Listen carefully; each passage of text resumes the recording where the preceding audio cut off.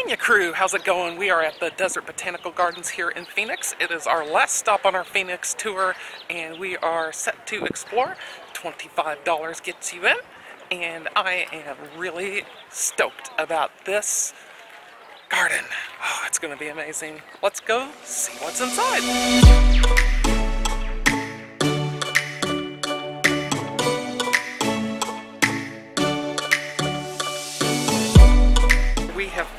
And we got this nice map. I've looked at it all over, and it looks like there is over a mile in trails, and I have to say it reminds me of a zoo. There's a lot to do here and a lot to see, a lot of different focuses. It'll be interesting to see how many kinds of things that we are able to see. We only have about 3 hours, so I'm not sure if it's going to be enough time. We're going to try.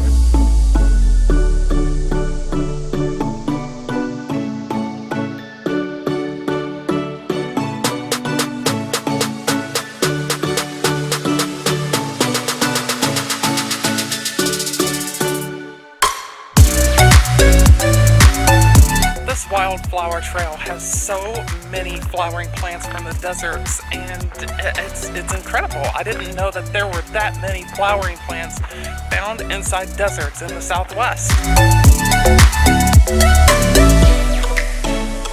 Sometimes you find plants where you are just like, I am not going anywhere near it. That's what this one is, the black spine prickly pear.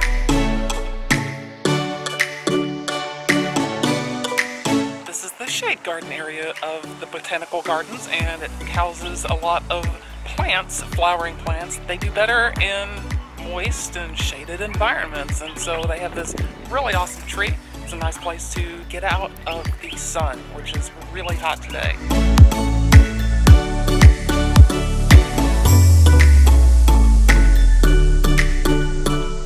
We are headed into the butterfly exhibit. We're going to go check out some butterflies. The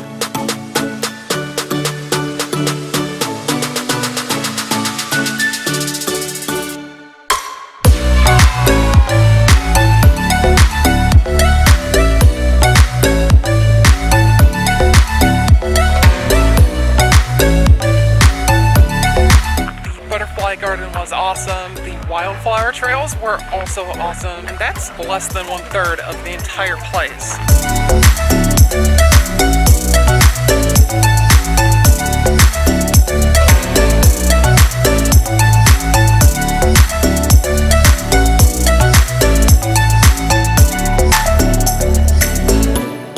Way around the center loop and headed toward the Desert Living Trail. That is one of the offshoots off the center loop. It's kind of designed like Phoenix. It has multiple loops around the city, and you take the offshoots when you hit the place that you need to go. And we're going to Desert Living right now.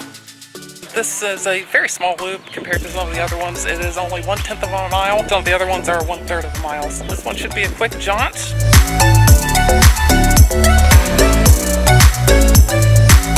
Whoa! One of the things that I love is the architecture and the different exhibits. And right here we have a sundial. It is pointing to 2 o'clock.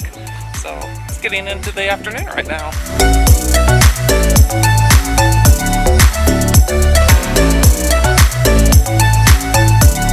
The Archer House. One of the things that I love about this botanical gardens, because it's so hot, they have so many places for people to sit, like these chairs right here, or way down there.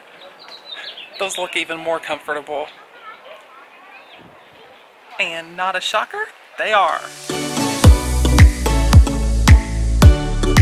It is the Heritage Garden, a lot of different foliage. It's a memorial garden, just as beautiful as the rest of it.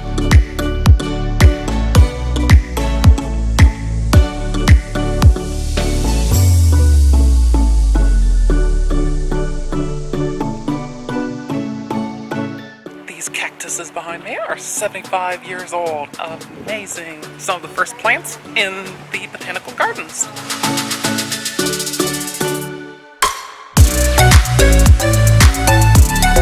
Fun fact, the founders founded it because they wanted to conserve Arizona's beauty, which was being destroyed, which is still being destroyed even to this day. Phoenix is intensively humongous, and so conservation still as important as it was yesterday, today. We're at the Sonoran Desert Nature Loop Trail. This one is about 1/4 of a mile, and it looks like we are going to encounter a whole lot of cactus.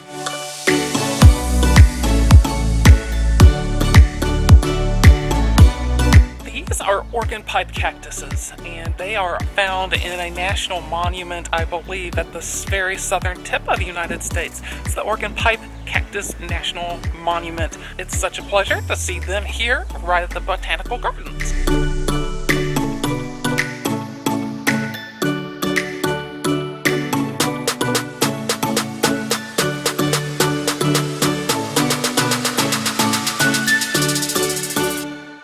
One of the great things about the Botanical Gardens here is that there are many exhibits that you don't necessarily even notice at first. This right here is a sampling of different kinds of aloe plants from all over the world, ranging from Tanzania to Kenya.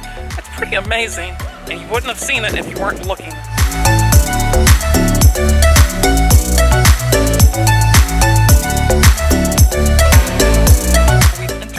People part of the exhibit. Right behind me are some orchard plants. The Spanish introduced the Native American population in this area to things like apricots and pomegranates. And where are we right now? Right underneath a mesquite little stable, which was used in the desert Southwest. Plus, there's agave roasting pits. Those plants sometimes took 1 to 4 days to roast. That's incredible, but they use these pits to do the trick.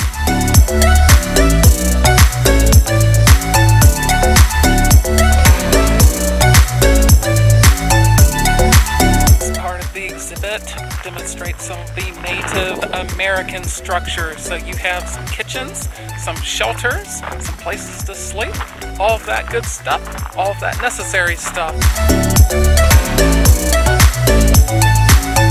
This was a nice little loop that showed a lot of what people use the desert resources for, as well as a lot of the different habitats in the desert.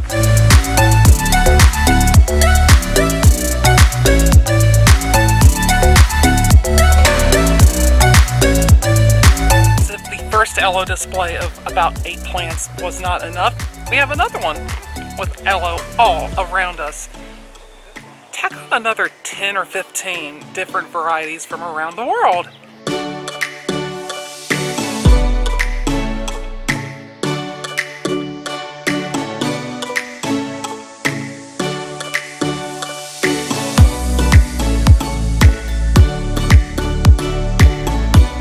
The Sybil B. Harrington Cactus Gallery, and it should be pretty interesting to see what kinds of different cacti are found in the exhibit, although they really are all over. Remember the organ pipe cacti earlier? Yep. So we talked about all the different threatened species, the endangered species. Cactus represents the 5th most threatened of all living things. That is incredible, and the Desert Botanical Gardens here leads the fight in trying to preserve those cactuses. 1/3 of cactuses are currently at risk of extinction. So the fight that the Desert Botanical Gardens has is a formidable one, but it's winnable if we partner together to support them and exercise good conservation skills and don't, pick cacti and stuff. You wouldn't want to anyway because it kind of hurts.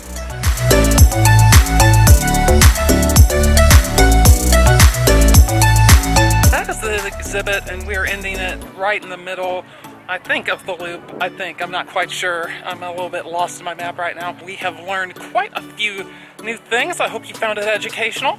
If you like this video, make sure that you hit the like button. Don't forget to subscribe for future videos, and drop a comment down below.